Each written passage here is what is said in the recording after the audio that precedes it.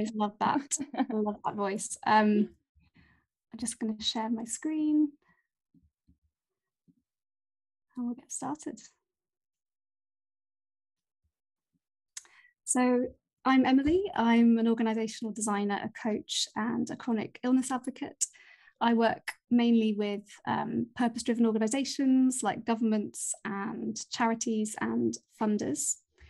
And what I do is I use design and coaching to help people be more intentional about how they work and develop. So that's both people and the teams that they work in, how they work and how they develop both personally, but also relationally together as a team. The reason I do this is because I really care about building and iterating and building towards adaptive, regenerative organisations. So what I mean by that is organisations that can sense what's changing in the environment and adapt to it. So if I think about the pandemic or the climate crisis, we're really going to need organisations that can adapt and change and deliver really great products, services, communities, policies, whatever it might be that we need. And organisations that are regenerative as well, that can play a part in healing us and healing society as well. I also really care about work being equitable and joyful for everybody. I say this as somebody with a disability. I have an energy limiting chronic illness that means that I get really fatigued. And actually what that means is that I can't actually work in an organisation as an employee because of my energy needs. I need to work freelance and I love working freelance, but I would love if there was a world where all organisations could be flexible and accommodate people with different needs like me. And I also care about all of this, adaptive regenerative organisations, equitable, joyful work, because I really want us to have a caring society where there's mutual aid and mutual care and we all look after each other. So that's why I do what I do.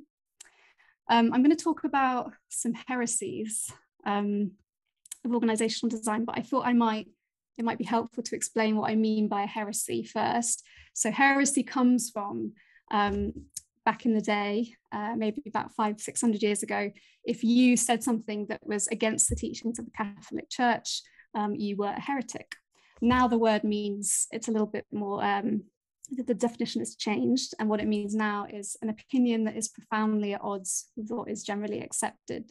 So if you say something heretical, it just means that you're saying something that is what generally society thinks isn't true, or they think the opposite. So the three heresies of org design that I'm going to talk about today: number one, that organizations cannot actually be designed, that hierarchy is actually okay, and that employee engagement is coercive. So the first heresy is that organizations cannot be designed, which might be an odd thing for an organizational designer to say. And I do often have angst about calling myself an organizational designer, because organizations fundamentally cannot be designed in the way that we think and know of design currently. So I really like Jared Spool, who's a designer. I love his definition of design, which is design is the rendering of intent. So what that means is that, and as human-centered designers, a lot of you on the call, I know you'll know what I mean by this. You know, you set an intent, you have a plan and an outcome you're working towards. And rendering means that you make that happen. You take steps to make that intent happen in the world and make that change happen and to render the outcome that you want.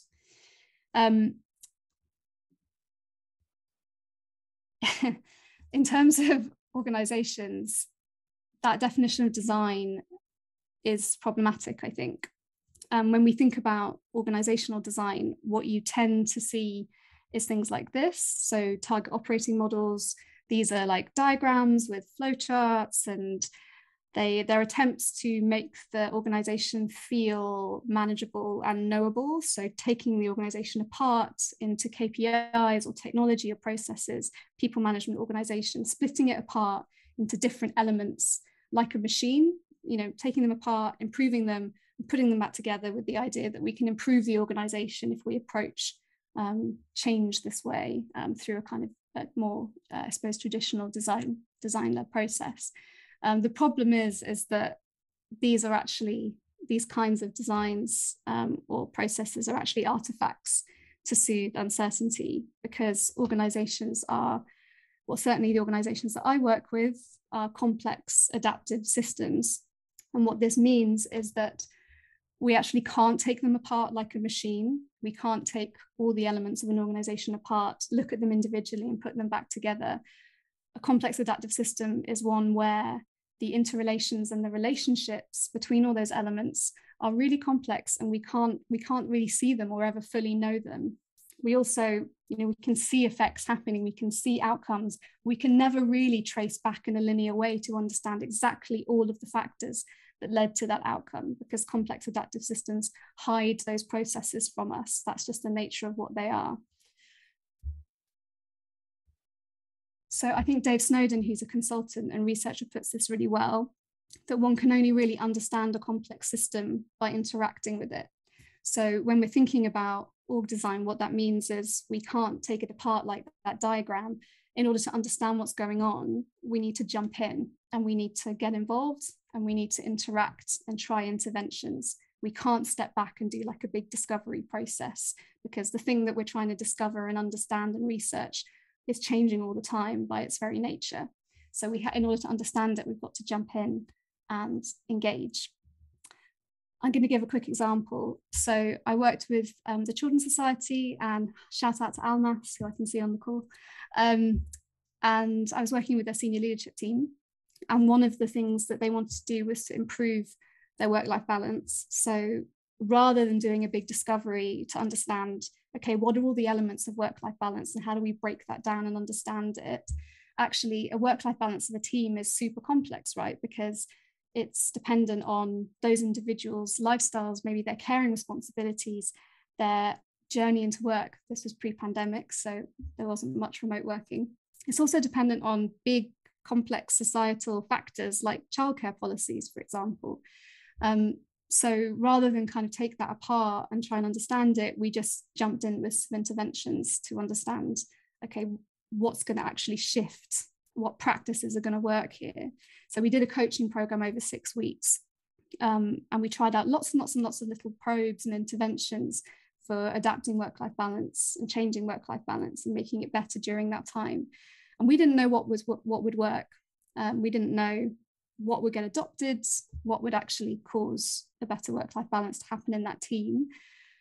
And something really did, and it took off, but it was not what we expected at all. So I'll just read out this text. This is the kind of like signature text from an email, and it says, "My working hours may not be the same as yours. It suits me to send this email now, but I do not expect a response or action outside of your own working hours." And this was a little probe, a prototype. So one of the team members put this note in their email signature. They didn't make a big deal out of it. They just were like, okay, I'm going to try this out. And it really took off. People saw this little note and wanted to understand more and talk about it. It took off within the organization. Everyone started putting it in their emails. It went beyond the organization to leadership teams of other charities. And, one of the reasons that happened is partly because it's a very easy, small action, right? It's not changing a whole massive policy. It's adapting some text in your email signature. But I think there was something there around the organization. It was like a signal, right, from the organization as it wanted to be in the future to the organization as it currently was. And that signal was around respecting each other's time, being autonomous, taking care with each other, having good boundaries, and knowing what works for you might not be the same as what works for somebody else. So this is an example of something that kind of really took off and started to shift the culture within a team and within an organization around work-life balance and what's acceptable and what being a kind of grown-up in the workplace and owning your own time look like, and what we can expect from each other and what's reasonable. So that's just an example of like a really small probe. When we're thinking about and working in a complex system, these kinds of small probes are the way that we need to approach, and we need to launch lots and lots and lots of them. So I've talked about those kind of many safe to try probes. I think another way to work within a complex adaptive system and to practice organizational design or to make change happen is is reflective practice. This is something I encourage everyone I work with to do. So reflective practice can be on an individual level, which I would really recommend, but also you can do it as a group. You know, a retrospective, many of you will be familiar with that. That's an example of reflective practice, coming together to understand what's working well, what's not working so well. And the reason that this is really important is because if we reflect, we regularly take stock and understand how we're showing up in the workplace, what's working, what isn't working, what interventions are, and what's changing, what's sensing, what's happening in the environment. And so this is a really important practice if you want to work with organizations as they actually are, that complex adaptive system, rather than organizations as we want them to be, or traditionally have seen them, which is that kind of mechanistic view. I think the third thing is around holding space. So this is, for me, this is about, you know, in facilitation, or if you're leading a process, to not rush to solutions, but hold space for uncertainty, for what is emerging, to understand that actually sometimes the questions that you sit with and don't rush to answer are the most important thing. And this is a quote I love from Rufus Jones. He's a Quaker mystic.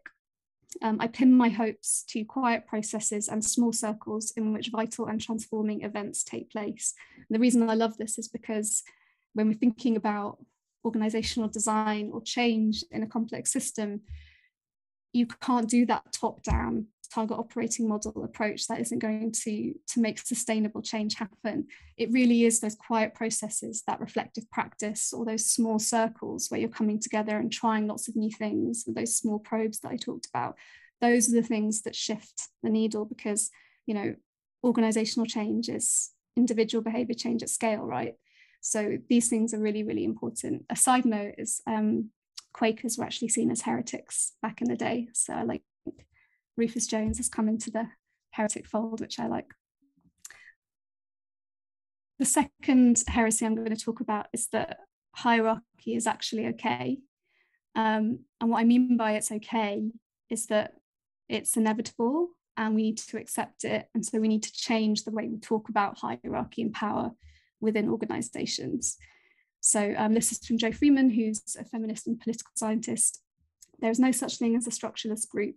Any group of people that comes together for any length of time will inevitably structure itself in some fashion. And I think we really need to accept this when we're working as organizational design practitioners or development or in HR, because there's been a trend over the past 10 years or so, which you'll all have heard and be aware of, and it might even have been something that was talked about in your own organizations, around flat structures or non-hierarchical organizations. And I think this is the wrong question, the wrong thing to be focusing on, because what it does when a group says we're a flat organization or an unhierarchical organization, notice that it's very often people with positional power at the sort of so-called top of an organization who tend to say that. And what that means is it creates a kind of groupthink where saying the obvious, which is that actually some of us have more power, more influence, more money, more decision-making rights than others in this organization, that becomes kind of a taboo thing if you create this atmosphere of we don't have structure, we don't have hierarchy, everyone has the same, is the same here. So it kind of creates this inability to be truthful about actually what's going on. And that's really unhelpful, because into that kind of vacuum and gap jumps all sorts of kind of weird power dynamics and discriminatory behaviors and practices when you can't talk about how power is actually working in an organization. So, you know, hierarchy is okay in the sense it's inevitable, but things that are not okay and that we all need to be working towards reducing or eliminating are coercion, so indirectly or directly forcing people to act in certain ways, disempowerment, and discrimination, obviously. So the conversation where I'd love the conversation to move towards is more about power literacy. So rather than saying we're not hierarchical, saying there are hierarchies because we're a group of humans and that's how groups of humans work, but we can talk about the power differentials, and we can talk about who has power in which situations. We can talk about different kinds of leadership. So not only leadership that's positional, so the sort of traditional pyramid of an organization, with people at the top and people at the bottom in terms of pay and responsibility, but also people being able to take leadership over all different things in the organization, initiatives, outcomes, whatever it might be. So I'd love us to move to that place where we can be more honest and transparent about the power dynamics that are happening. Also moving towards more adult to adult relationships. And what I mean by that is that actually most of us are brought up from when we're a child and parent-child dynamics with our own parents or caregivers, but then through school and work, we maintain those parent-child dynamics. So that looks like, in the child dynamic, permission seeking, not taking initiative, can I do this, not taking risks, etc. And in that parent dynamic, that looks like kind of quite coercive behaviors, prescribing really tightly what people can do, micromanaging, those kinds of things. And it is possible in a workplace to move to a more adult to adult relationship where your peers and you relate to each other as kind of full autonomous kind of sovereign beings who can step into their creativity, exercise their good judgment and make things happen when they need to happen.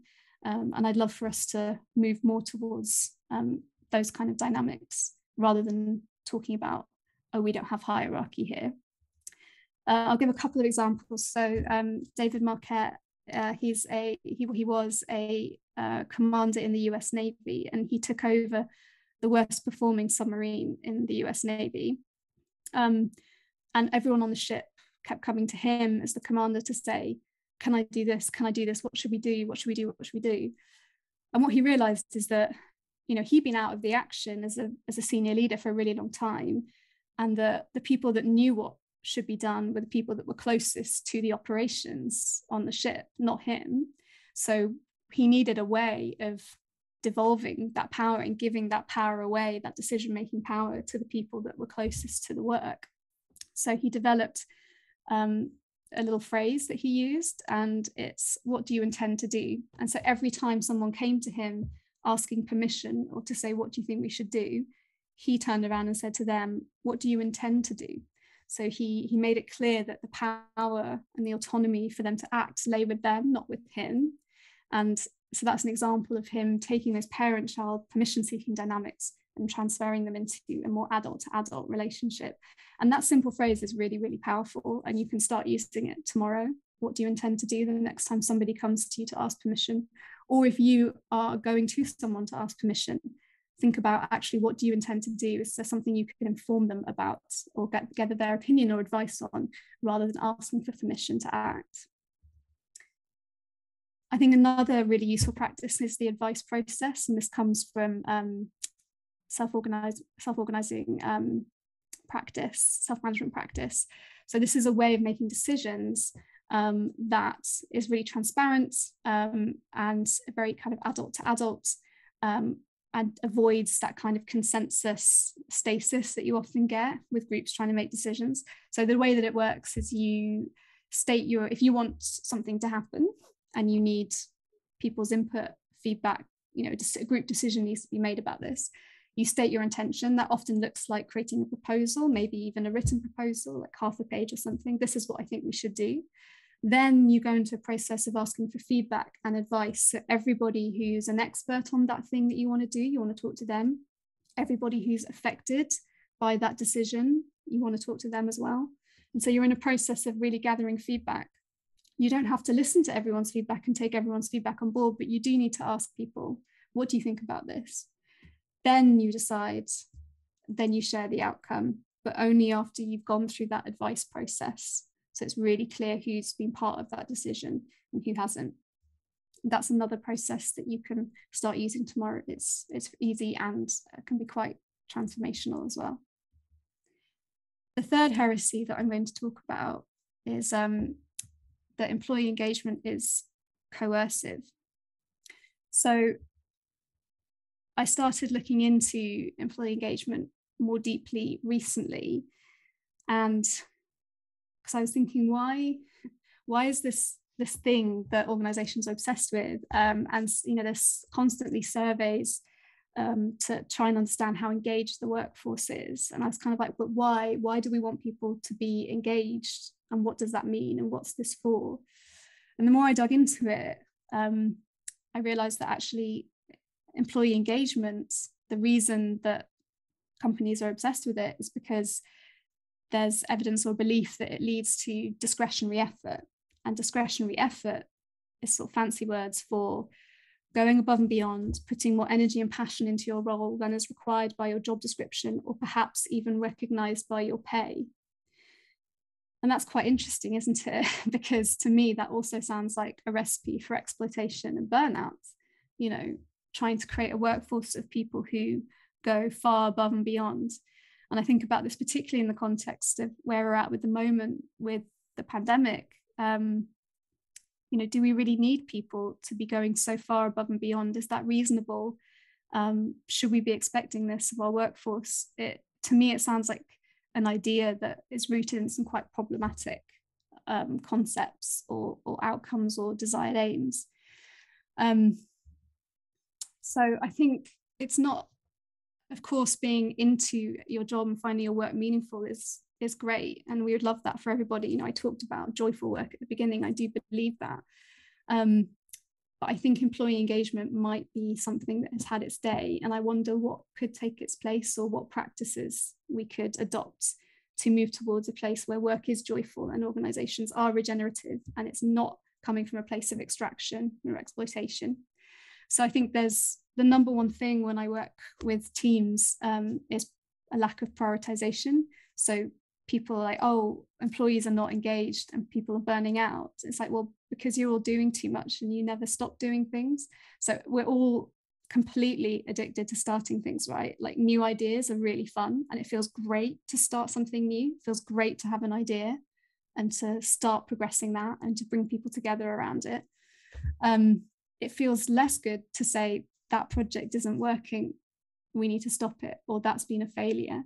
But this is essential. This is a muscle that we've all got to build in our organizations, because, you know, what if you had a one in, one out policy with projects, right? Like, if you want to start a new project, you've got to stop an old one, because we're just doing too much. And then you end up with a bazillion different projects that are not managed effectively and aren't delivering what they should be doing, and kind of strategic drift and all of that stuff. And also people who are running around, whose attention, you know, they can't do deep work, like distracted by multiple different things. So I think if we're thinking about how can work be kind of joyful or regenerative, I think stopping doing things, understanding that, you know, letting go is really, really important. How do we stop doing that? How do we kind of sunset or retire that project? You know, these are discussions that need to be had a lot more when teams come together to talk about their work or their work in progress. There's also something for me really fundamental about designing respectful employee services. So, you know, if we're thinking about why are people not engaged or not enjoying their work, like, a lot of the time it's because the services that or products that we have internally for our employees are so dreadful and woefully designed, right? So, or policies as well. So, you know, rather than kind of free meditation apps with Headspace, like, can we design really progressive parental leave policies or sickness leave policies, you know, that would allow people like me to be engaged at work and in the workforce? Can we just design those things really well that take up and eat people's time and energy and kind of desire to be engaged and to do their work? So, you know, doing your expenses, you know, these things need to be as well designed as the care that we might put into products and services for users or for citizens as well. And then you know, when I'm thinking about engagement or joyful work, I'm also thinking about equity and belonging. So again, like, let's leave behind the free meditation apps, but really think about how power is working in the organization. Try to address discrimination, to make it so that everybody feels that they belong in this workplace, and that you can have more transparent conversations about power and equity, diversity and inclusion as well. So I think those are some of the, you know, I don't know what should replace employee engagement, if anything, but I feel like these are some of the practices or conversations that might be helpful to have instead. Okay. Those were the 3 heresies. Thank you very much. Thank you. Thanks, Emily. Really very appreciated. We have several comments in the chat. And if it's fine for you, we can jump to the breakout room. Is it okay? Yeah, let's do about maybe 6 minutes, 6-7 minutes in the breakout. That would be great. Yeah. Do you want to ask people something specific to discuss in the breakout room, or is it just a reflection about? I think just a reflection and, you know, what's resonated with you from what I've said. Yeah. Okay, we will be directed very soon. Please, if you find yourself solo, just write in the chat and we will move you as soon as possible. Okay, I can see people that are joining the breakout rooms.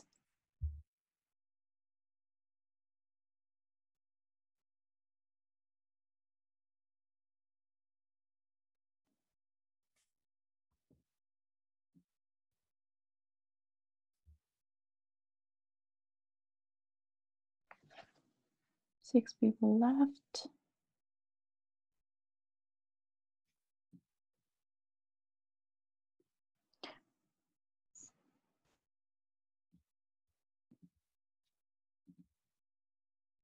Sorry for the people left. I don't know why it's taking so long.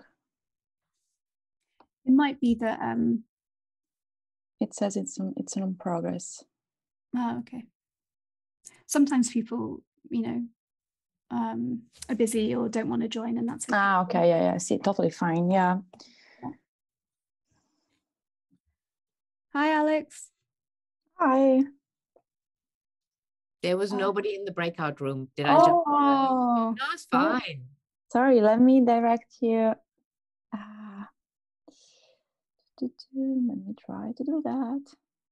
Or you can stay with us, Alex. Yeah, I'm happy to do that. Or you can just move me with the mouse. But I loved it, Emily. I thought that was brilliant. I talked about those and a couple of other heresies every day. So yes, to all of them. Good. Well, what are some other heresies that you talk about, Alex? Gosh. On the spot. Well, you might know my kind of, I don't know, somebody gave it to me. Apparently it's my tagline, the benevolent poker. So I think in any, sorry, my partner's also on a call, so we're kind of trying to talk over each other. I think there are just so many narratives and so many myths in any discipline, and people just repeat them. And I don't think that they repeat them out of spite or to be aligned. I think a lot of times people just don't really think, and they don't have the space to think. So I with most theories. I mean, I have that belief all models are wrong, some are helpful. Yeah. And it is about understanding when they're helpful. Context is everything. I love what you said, leadership style. Leadership is contextual. And sometimes a leadership style that isn't focused on empathy is what you need, because otherwise you would burn. So it's one thing. My other heresy is there's no strength and weaknesses. Because there's a beautiful French saying, which I can't say because I don't speak French, but it is as a beware of the weakness of your strength, which I love. So the point is that actually most of our amazing strengths, they say, I know that I'm super passionate. If I don't watch my passion, it can translate really quickly into bullying. Very delightful bullying, but still bullying. But do not see this. This is amazing. Why don't we do that? And I'm very aware of that.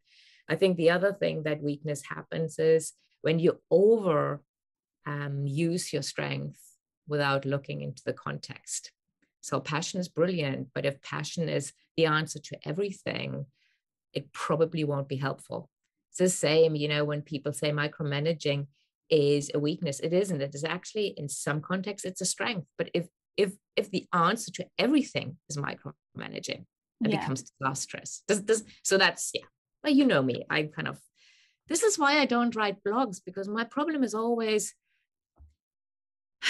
I read a blog and there are parts that I love, but then there are parts who say it's actually made a little simple. This is only one view. That is only one story. And I'm really struggling with that. So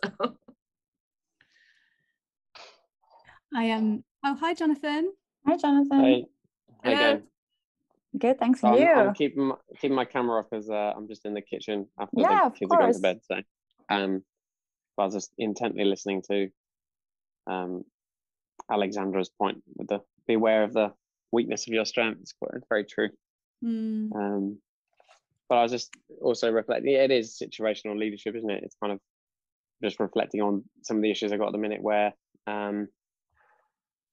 we're trying to give adult to adult relationships and autonomy to more junior members of the team, but they just can't do that, and they really struggle with certain things. And so you have to be a bit more kind of prescriptive, I suppose, in your instructions, and that's challenging. But I still took the point out that although yes, you might have the expertise or the experience on the work, then you can still give them autonomy or input into other, or influence into other bits of the business. So actually kind of organizational decisions as opposed to project decisions. So that's a really good takeaway for me.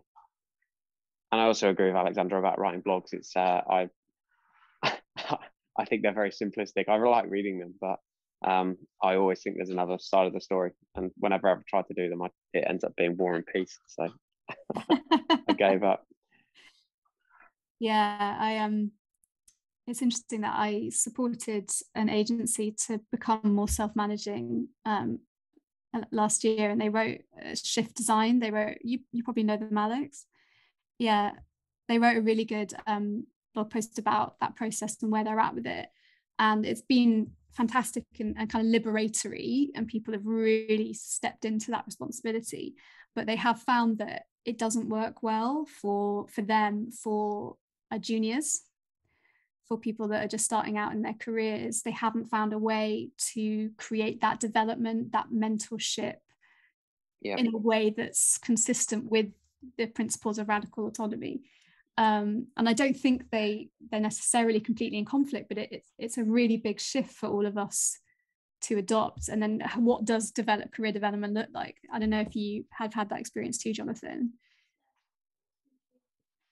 Yeah, it's but again, it's kind of you can still say things, you can still say like, or give critique, but nicely. Like you don't have to be, and that's the bit I think I always try to maintain. Like there's that kind of cruel to be kind, and it's good that we are critical of work and kind of providing examples, but there's ways that you do that I think can be done in that kind of adult to adult way, rather than it being demeaning and discouraging. Yeah. So sorry if I interrupt you. I need to call the people back, but we can continue the conversation that might be interesting for the others as well. So yeah. I just came in because my breakout room, there was no one in it, so it was just me. Yeah, sorry, because some people left, so the number didn't match anymore. So apologies for the inconvenience. But sorry, yeah, Jonathan, I interrupted you. What were you saying about your experience? It was a natural pause. It was. Just having a look at the chat.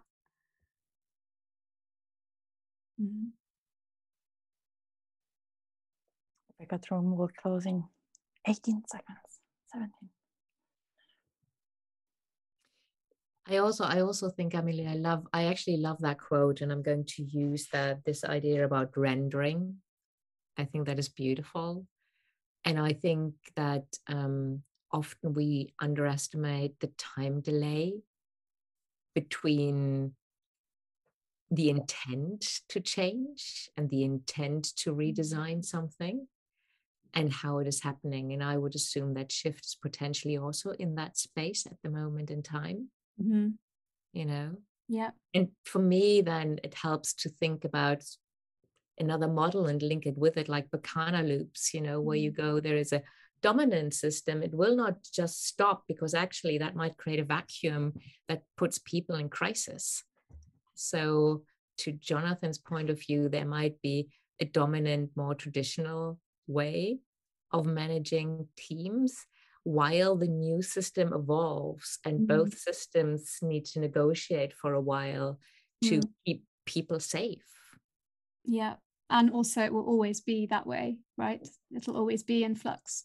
Exactly. Yeah. Welcome. Yeah, welcome back, everyone. I messed with some of the breakout rooms, so we were having a chat here. And Emily, if you want to say more about what we were discussing with Jonathan and Alexandra, or if someone has some questions that would like to ask to Emily, we are more than welcome to hear from you. How should people say, Laura? Should they put their hand up on Zoom? Or? Yeah, hand up, that would be great. Or if you prefer typing in the chat, that would be perfect. I can see that the breakout rooms scared some people. Always the way. Yeah, but I understand it, because sometimes I listen to podcasts while cooking, or so it's difficult to take part in breakout rooms. I wanted to invite Naheem to talk a little bit about what they put in the chat. In my experience with one non-hierarchical organization, inevitably hierarchies of experience and expertise, but where you can make a difference is equality of influence and decision-making, transparency in organizational decisions. I love that. I wonder if, Naheem, you might want to say a bit more. Hi.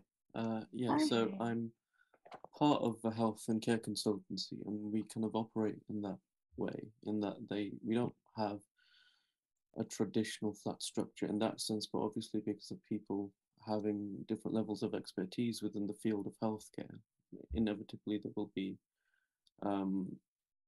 people have different levels of experience. But how we kind of work as an organization is that anyone, like, everything is transparent, and in terms of how the organizational works, and anyone can input and develop projects or processes or policies or input onto different elements of the organization. So the organization grows as with the input of the employees as well. So it's not something that's just left to someone at the top. It's a very sort of linked up process. And even with the smallest decisions, for example, everyone has a chance to input on those. And I think having little things like that, and I think in one of my other comments I mentioned it's about the key is treating people as people, that naturally leads to more engagement, and it leads to people caring more about their work and being more engaged and caring more about the organization and having deeper connections to their colleagues and to the work that they're doing as a result of being treated in just as people and with kindness. And if you put that kindness at the heart of everything, it's overly simplistic to say, but a lot of other things can fall into place. Thank you, Naheem. Just a follow-up question, if that's all right. I'm curious, what's an example of how your organization treats people as people, or brings that kindness into the everyday? I think, for example, so we have in the organizational meetings that we have, people feel that they are able to input in anything that's going on in the organization. That's one element. But also, if a really simple thing is if someone needs to take some time off in the middle of the day, for example, to pick their child up from school, and that's okay as long as you let people know what's going on and you post it in the chat. That's completely fine. There's no one saying, oh, you can't do that, I need you to work on this project, and by this deadline you can't go anywhere. Whereas a lot of organizations feel that resistance from their managers or whatever, when as something as simple as acknowledging people have other things going on in their lives, and just building in systems to account for that, and just treating each other with kindness in that sense can make all the difference. It's about respect as well, isn't it, fundamentally? Yeah, absolutely. Yeah, thank you. Thanks, Naeem. Yeah, thank you. Does anyone else have any questions or challenges to what I talked about? I've just a provocative question. How do you think we can change the current situation into something more inclusive or regenerative, as you describe, in a, I don't know, very closed environment? How would you approach the situation? In a closed environment? Is that yeah, like mentally closed, or particularly old school environment? What do you mean by mentally closed? I could maybe chip in there, because I talked about this with Sabine a little bit. So I do work with clients to think about organizational design and structure. And it can be very challenging to, I mean, it feels like moving a mountain, right? Particularly to a lot of leaders. And at the same time, so I'm on board with everything you have here, which maybe makes me a heretic, but it's also really hard to sell, you know, from a consultant standpoint, or even from an internal standpoint. It's really hard to sell incremental change. It's hard to sell nudging. It's hard to say, we're going to spend the next year, you know, sort of going through an iterative process where we consistently reflect on what we're doing and how well it's working. It's much easier to sell, you're going to pay us $300,000 and we're going to give you a new org chart. So it's very challenging from an implementation perspective. And that's paired with what I think you were maybe reflecting on a little bit there, Laura, which from my perspective, we're really at the infancy of most leaders understanding that they have to be more open if they are going to be competitive in the future. I just don't think most organizations understand that. You know, I think the leaders do, you know, the very leaders, but for most companies, they look at a program like this and they see dollar signs. They don't see what the actual return on the investment. They don't see what the competitive edge is going to be in a year or 5 years. Yeah, thanks a lot. This is very insightful. And do you think it's right to summarize what you have just said in terms of, if the organization is not ready to change, it's probably hopeless? So maybe it needs a different maturity level to embrace all this. I don't know if it's hopeless. I think there's a lot of people, who, at least so I'm in America, which is, I don't know how different it is, but I think at least in America, there are a lot of people that like to think, leaders, not just people, but leaders of organizations that like to think that they are invested in diversity and inclusion and in openness and in, you know, having a more inclusive working environment. But it's much more talk than it is walk. And when it comes down to actually making choices and investments, that's where it kind of falls apart. So, you know, I think we're going to see a continuum where there are, you know, where people start to realign their actions to their thinking, but that's still a long ways off. And I don't know how to make it go any faster. That's where I guess I feel hopeless. Like I don't know how to hustle that process along more than I already am, which is not enough. That's why we need consultants like you and Emily. That's really helpful. And I hear you, Katie. It is difficult. So, I mean, I tend to work in partnership maybe with only a few people, and we don't do massive projects, and I don't have salaries to pay. So maybe I'm in a slightly different position where I can be a little bit more maybe selective or be more upfront about how I work, because I don't need to bring in really massive projects to make sure that everyone gets paid. But, you know, certainly until about a year ago, I I would be brought into organizations because people wanted a new target operating model. Mm-hmm. And so I sort of go, okay, I mean, maybe not quite like that, maybe a bit more like this, but it was a little bit kind of Trojan horsey, I would say, in the approach, which doesn't sit too well with me. You know, I prefer to be upfront about how I work and what I believe. So that's what I do now. And then the kinds of organizations that want to work that way are attracted to that. But it is really difficult, because what you're saying is this is team by team work. You know, you cannot do this at scale, like instantly. Right. It's, you know, it's deep inner personal work on an individual level. It's deep relational work among teams. And then the ripple effects of that will ripple out in ways that you can't predict. And I can't sell you those, you know. Right. Yeah. So it's really challenging talking about that. This is generational work, you know, this is decades. That doesn't sit well with kind of annual planning. And then the only other thing I'd throw out there is, I mentioned it in the chat, but I don't know if you're familiar with Elinor Ostrom. She's a Nobel Prize winner in economics. And what this brings to mind is, so her central thesis is that resources are best managed by those who need the resources. So not from afar, not from a governing body. And what, you know, we're at a position in industry where time is the central resource, and we are not, and I say we in a very generalized sense, but at least in America, we do not leave the people who own the time to manage the time. You know, that's up to other people. And that's, you know, that's a little bit of a different way of thinking about everything that you put there in your presentation in terms of, you know, sort of self-governance along with organizational change. Absolutely.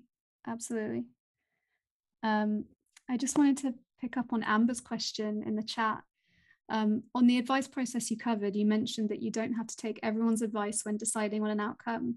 However, thinking about power dynamics, what is to prevent someone with a lot of privilege ignoring advice for someone with less privilege, consciously or unconsciously? That's a great question, Amber.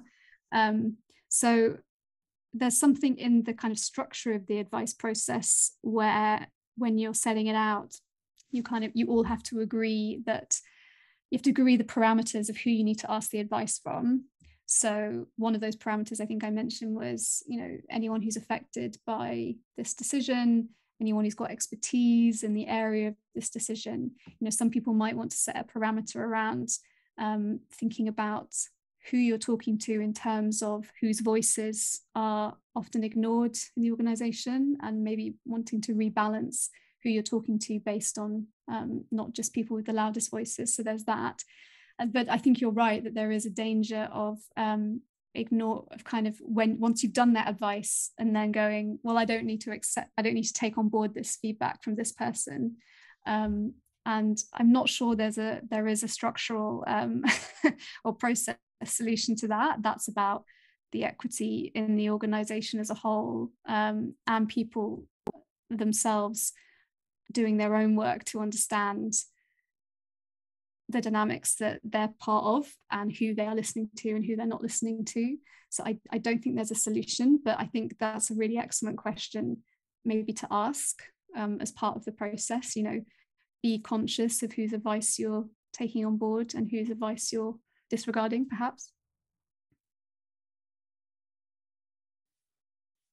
Thanks. This is a really inspiring reply. Naheem had a question. Do you have buy-in from senior leaders before you work with them, or do you have to work to create buy-in for this approach? If so, what's your approach to getting them on side? I mean, Alex might have views on this too, but yes, I think you need a degree of buy-in, but I think it's very difficult and unfair to expect people who've never been part of working in this way to completely buy into it before they've seen it. So what you need is a mindset, like an openness to challenge, an openness to exploration, an ability to exist in uncertainty to a degree in order to get started. And then, you know, once you're going through that process of holding space and working with organizational change in a much more emergent way, once you're going through that, then you're creating change as it happens, and leaders can see that, and the buy-in builds from there. Alex, did you want to add to that? There's a beautiful sentence in the coaching world, which is really hard for me, for those who know me, because I'm bloody opinionated. But it says meeting the system where it is at. And I think it's the hardest thing, which is actually going in deeply curious, non-judgmental, and really trying to meet the system where it is at, even if that is incredibly hard, I think, to your point, Emily, because I can't expect, so it's like trust, right? It needs to be developed. I can't expect trust. I can't expect a safe space. I find it super interesting when I come into some facilitations where the facilitator, I've probably actually done it myself, I mean, sits there and says, now we have created this safe space. That's not for me to say. I can articulate the intent and I can say that I'm intending this, but I cannot demand a safe space. And it's hard, isn't it? Because it's super balanced. But yeah, meeting the system where it is hard. This is very inspiring, because I've just noticed that I typed in the chat of the breakout rooms, this is a safe environment, without putting the intent. So yeah, this is reflective. Thanks, Alexandra. Thank you. I see Naheem's brought that great quote in, that change moves at the speed of trust. Yeah, I really agree with that. I can see we've only got 2 minutes left. Laura, is there time for another question, or do we want to wrap up? Yeah, if you want, we can pick another one from the chat. There was one from Frank that says, how would you suggest getting past the intent to be inclusive to not just employees, but with the users, where the want versus implement gap exists? Yeah, this is a tough one. Katie, did you want to jump in there? I saw your hand up. No? Oh, maybe she was saying goodbye, I think. Hey, this is Frank. Hey, it's okay if it's okay if you don't answer, because I think the American woman that was speaking earlier pretty much touched on it in terms of the inclusiveness and the organizational stuff. But thank you. I don't want to open up a huge thing because you're trying to wrap up, but it is a big one. And maybe it's more just a reflective one in terms of, you know, but thank you so much. This has been lovely. Thank you, Frank. Great question as well. Thanks everyone, really, to be here tonight. Very appreciated.